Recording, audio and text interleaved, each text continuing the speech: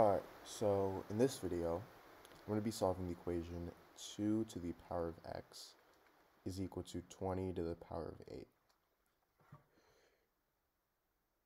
So, to solve this, I'm going to first start by taking the log on both sides.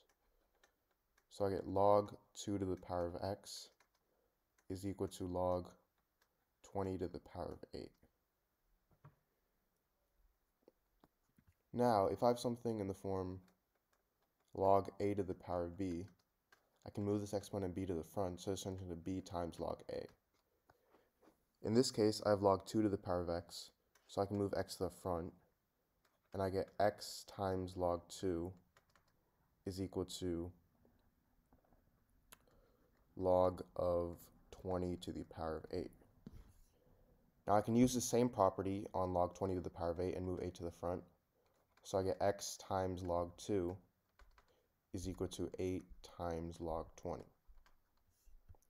Now, we want to isolate x, so I'm going to divide both sides by log 2. So these two cancel out, and I get x is equal to 8 times log 20 over log 2. Alright, now from here, I'm going to rewrite 8 times log 20 as 8 times log of 10 times 2. And now, if I have something in the form log of a times b, this is equal to log of a plus log of b.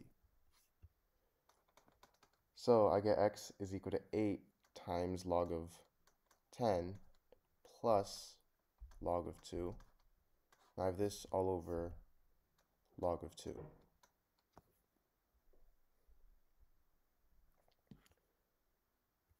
Now I'm going to distribute the 8, so I get x is equal to 8 times log of 10 plus 8 times log of 2 over log 2, which is equal to 8 times log of 10 over log 2 plus 8 times log of 2 over log 2.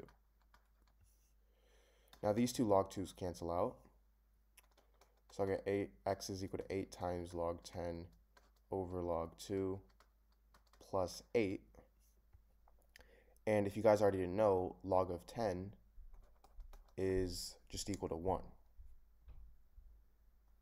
So I get 8 times 1, which is just 8, over log 2 plus 8. And now log of 2 is 0.3010, so I have this plus 8. And